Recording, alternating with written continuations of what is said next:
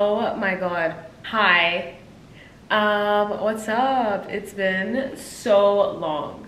I wanted to do like a catch-up video to catch up. I didn't want it to be just like sitting down. So I was like, okay, cute, maybe I'll do my makeup and like do a get ready with me. But I don't want to put makeup on my face because I'm not going anywhere. And then I was like, okay, cool, I'll do like something in my room, but she's clean. I have nothing to do in my room. And then I don't have a car to go out. I didn't know what to do. So then I was like, I have like a therapy looking chair in my room, like a long thing. And I was like, why not just have a cute little catch up session with you guys, I wrote down like a few things that I wanted to talk about. But yeah, I have been gone. I haven't vlogged for I think exactly 2 months. So I obviously like traveled and whatever, and my last vlog is Bali. And it's not even a vlog really, it's just like a travel video, So I haven't really done like a sit down talking to the camera type of vlog since I don't know when, honestly, but it's been so long. And I miss it. I love vlogging so much. And it's just this thing about me that if I miss one day of something, like if I'm going to the gym religiously and I miss one day, that's it. You'll never see me again at the gym. So it's the same with a vlog. Like if I'm vlogging and I promise myself I'm gonna be on schedule every single week, a vlog is going out, and then I miss one, it's gone forever. Like I just won't do it anymore. I don't know why. It's like if I lose a streak, it's done. So hey, I'm back. I was never really gone though, I've been here, but it's just I just haven't been vlogging. But also I feel like nothing's been interesting. Also, I'm in my PJs, but yeah, I just feel like nothing really has been happening. And so what was I gonna vlog? Was I gonna vlog myself working? No. Was I gonna vlog another get ready with me? No. And then I feel like I was on such a high from the summer, traveling for the first time in years and doing all of that, that when I came back I was like, now what? But yeah, just like a cute quick catch up, guys. What's been going on? What's happening? I have so much going on in my life, but then nothing going on at the same time. I don't know if that makes sense. I feel like it's a very our generation type of statement. So elephant in the room, let's talk about my hair. So she's a very flat right now, which I'm not a fan of super flat hair on me. I just feel like because my hair is never flat, it just looks weird. But like I don't like how this is like stuck to my head, and I don't like how this is stuck to my head. So that's why I just keep parting my hair like on the side, even though I'm a middle part girl. Let me tell you what happened. Obviously in every single vlog, every single TikTok, every single everything, it's just the thing that I have white hair. It grows out very frequently. I do it every month, blah, blah, blah, whatever. I noticed that my hair started getting burnt when I was getting my roots done, and the dye was like super strong where I was going, and my scalp, I have eczema. It just wasn't working out. It wasn't cute. And then literally I felt like if you parted my hair in the middle, here was like so crunchy. She was crunchy, she was crusty. It was not cute. So then I was like, okay, cool, let me see if I can do like a home remedy type of thing. So I didn't want to box dye because I'm not crazy. I know that's not good for you. But I also didn't want to dye my hair because I was like, I just want it to chill out. Like I want something natural. And then I remembered I used to do henna when I was younger. When I wasn't allowed to dye my hair yet, but I wanted to have some color, my mom would allow me to do henna. So obviously at the time my hair was super dark. You did henna on top of it, you would have like a cute red tint to it. And I was like, slay, maybe I can do that on my roots. So then I don't have to think about it. So then when I want to do my roots, when my roots come out, I can just put the dye everywhere, and then it's just like low maintenance. I don't have to worry about like going to the salon and whatever. Yeah, so I did it. For the past few weeks, I've spent hours and hours watching videos of people using henna on their roots to get rid of white hair because it's just more natural, and I didn't want to use hair dye anymore because my hair started getting really unhealthy, blah, blah, blah, blah. So I watched a lot of videos. I even learned that if you put coffee in it, it helps get a bit more chocolatey and brown and get rid of the orange red tint.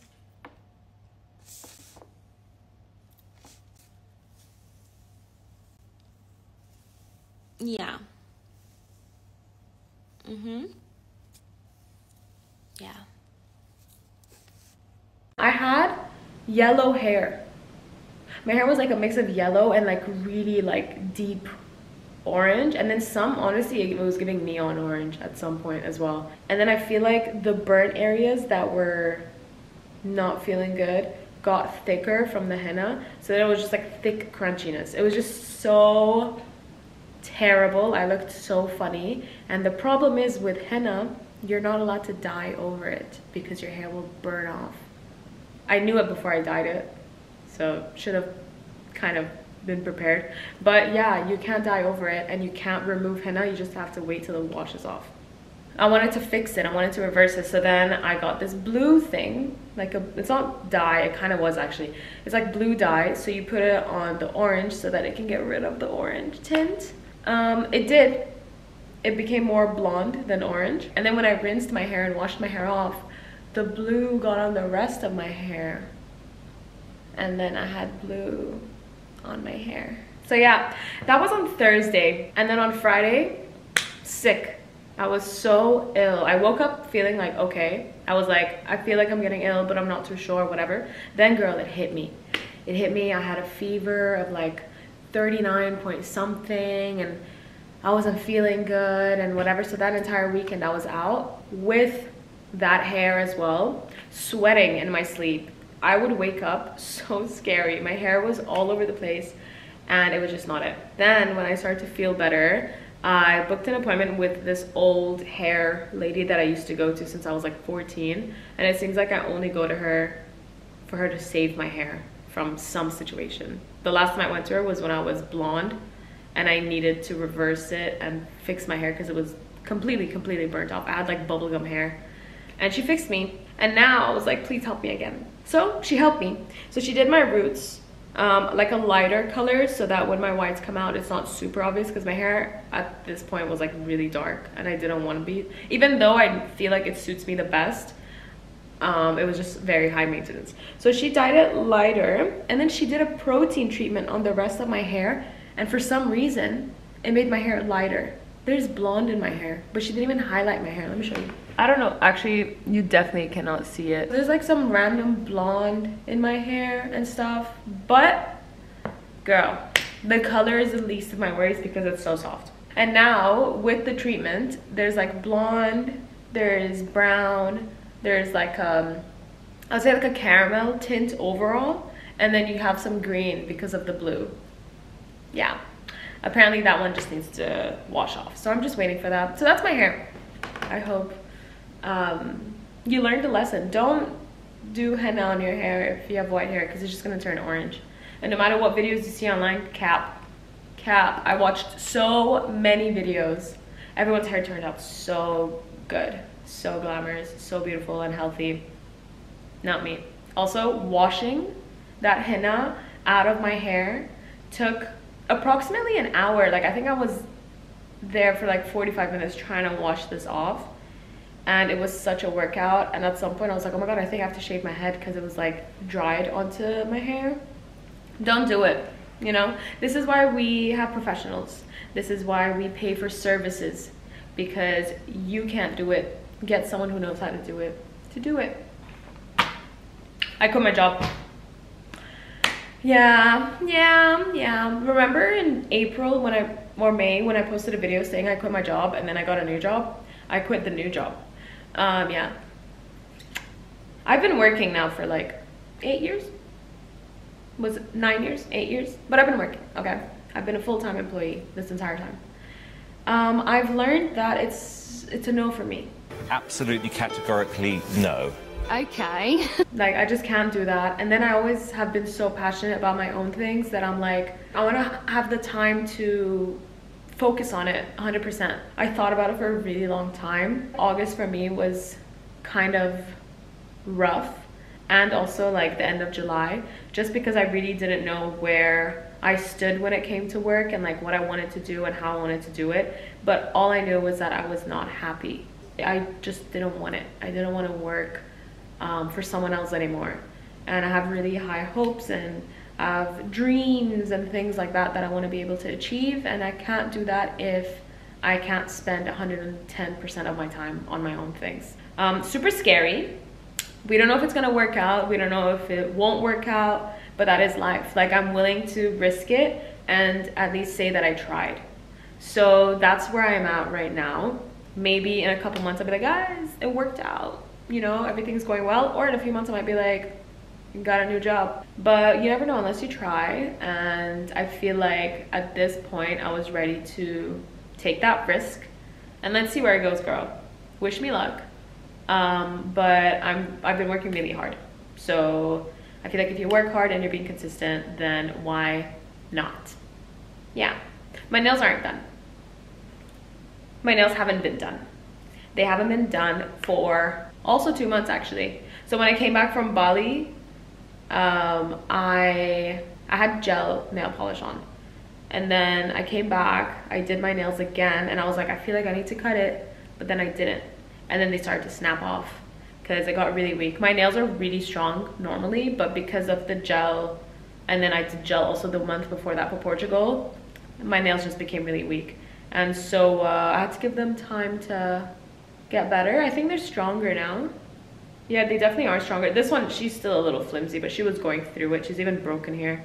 But I think I'm gonna do one more cut on my nails, and then I'm ready for polish. So yeah, I haven't been feeling like myself. My nails are short, no nail polish. Who is she? It's like 2020 Cami, actually. Podcast, yes. So I have a podcast now. I launched, let me sit a bit better. Podcast. I launched a podcast with my bestie Yasmin. We really loved when we would be in like my vlogs together and like talking and whatever, and then we loved doing things like our reaction videos to Ariana's album and Yes and then we did like some to like Billy and Sabrina and stuff like that. And then we're like, why don't we just do it like as a podcast? Like, why don't we do it properly? And also like on the Ariana's album reaction video as well, like people enjoyed it as well, like in the comments and stuff. So we're like, okay, maybe we could be fun. Like maybe we could try this out. So we did, we're doing that. It's called Jinx. We are trying to put out an episode every single week. Right now it's a little bit tough because we still haven't figured out a proper schedule for it. But we're doing that and it's so much fun. We both really enjoy talking, as you can tell. But we also really enjoy like editing snippets and, you know, posting these different things on our different platforms. Like we're on TikTok, YouTube, Instagram obviously, and then like the full episodes are like on Spotify and Apple and whatever. But it's been so much fun. We really love it. Check it out if you haven't already. I'll put it in the description. But yeah, we're doing a podcast and we talk about everything. We talk about our lives, we talk about pop culture, we talk about just things that we're interested in. And so yeah, it's been super fun. But that is also a reason why I feel like with my vlogs I've been confused, because I'm talking about some things on the podcast and then I'm like, oh, I already talked about it here, why would I talk about it on the vlog? Nails done, hair done, summer, oh guys, I miss the summer. I miss it so much. Not the weather, because girl, we're in Dubai, we still have the summer weather, but I just miss the traveling. I think, so here's the tea, yeah? Let me give you a schedule of what happened. April, I did Japan. May, I was here in Dubai. June, I went to Portugal, came back, and then literally a few weeks after, I went to Bali, and then I came back. So then, like, it was just like a lot of traveling back to back. And I remember going to Bali after Portugal, I was like, oh my God, like, I wish I took a longer break. Like, this is not good. Like, in terms of work, I was stressed that they might think I'm being like complacent or whatever. But then also like, I was just like, my body is so confused like with what's going on. Yeah, so then I went to Bali, and then on the last day coming back, I was like, I don't want to go back yet. Like, I'm not ready.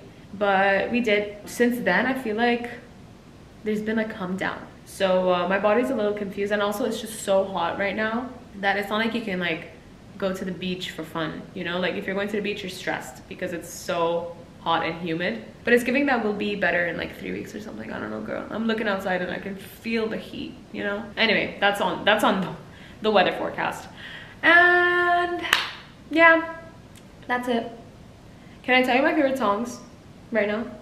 Okay. Touch by Cat's Eye. Girl, okay, hold on. I've known of Cat's Eye just because like I used to follow them on their Instagram. I liked what the girls' vibes were and whatever, so I was following them, and then I saw that they had like a Netflix thing. I was like, I'm not gonna watch it. It looks kind of lame. Why did I think it was lame? Anyway, so I was like, I'm not gonna watch it. And then at some point I unfollowed their Instagram because they were like posting a lot, and then I was like, I can just keep in touch without following their Instagram. And then when I was sick, I watched so many things. I watched John Tucker Must Die, 10 Things I Hate About You, 500 Days of Summer, Coyote Ugly. I've been watching Raven's Home. Girl, I watched a lot of things. And then I was like, let me see what this pop star thing is about. It's my favorite thing on Netflix ever. I was hooked. I love it. I loved all the girls, actually. They were all so cute and sweet, and it was just so nice. I loved it so much. If you haven't watched it, watch it. If you're into like performing arts, like singing, dancing and all that, you have to watch it. It is really good.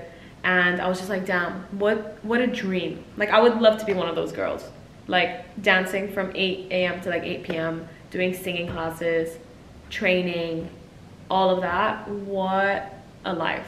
So yeah, I've been obsessed with Touch. That's one. Oh, Alibi by Steph Daddy's Slay. Girls by The Dare, obvi. My battery died. So what I was trying to say was my favorites from Sabrina's album. I would say Good Graces still, Bedcam, and Juno. I woke up yesterday with Juno stuck in my head, and then I opened my Instagram and I saw Selena Gomez posted a story to Juno, and I was like, that's so trippy. I was literally dreaming about the song. And yeah, Slim Pickens also is just like my favorite. I just say my least favorites is easier to say. Dumb and Poetic and Lighted Girls. That's it. Those are the only two that I'm not really very into, but everything else, slay, love. What a great album, so cute. That's all my favorite songs right now. And obviously I've still just been listening to CXOXO. It's just, it has been a chokehold. I don't know when I'll be okay. So far I'm not. Did I show you I got the autographed version of CXOXO? Hold up, here it is. This is the, obviously there's no autograph on it, and then you open it, you have this whole drama, and then there. Do you see it? She posted on her story like months ago, I think before the album even, yeah, before the album even released. And I ordered one for myself and one for Yasmin, and it came, I think when we came back from Portugal or something, because then the album had been out, or the album was coming out, I don't remember, but we got it like a week after the album came out. So so now I want to do something where like I want to frame all the autographed vinyl that I have. I don't have so many, but I have like slay ones. Like I have Camilla now, I have Youngblood, Sabrina from her Emails I Can't Send album. I have MGK, but MGK is a CD, it's not a vinyl, but still it's so cute. And he did it in pink, which is amazing. And Madison Beer as well. So those are like the autographed ones. I want to do something with them because I'm so scared that they're just like sitting in there. And Youngbloods is not even like a it's not just like an insert, is that a word? I don't know. It's not just like a paper. He did it on the cover, so I'm scared that it's gonna get damaged. But I'll figure that out. Maybe we'll do like a cute little, but that is it. Those are all my updates. I spoke for over 20 minutes, so you're welcome if you enjoy talkative ones. If you don't enjoy, I'm so sorry. I need to figure out what type of videos I want to do. I obviously love sitting down and talking, but I feel like they can get a little repetitive or a little boring, especially for me, considering there's the podcast as well. I'm figuring it out, you know? So that's it for now. Thank you so much for thank you so much for watching. Subscribe, like, leave a comment, share with your friends, whatever you want to do. And I'll see you in my next one.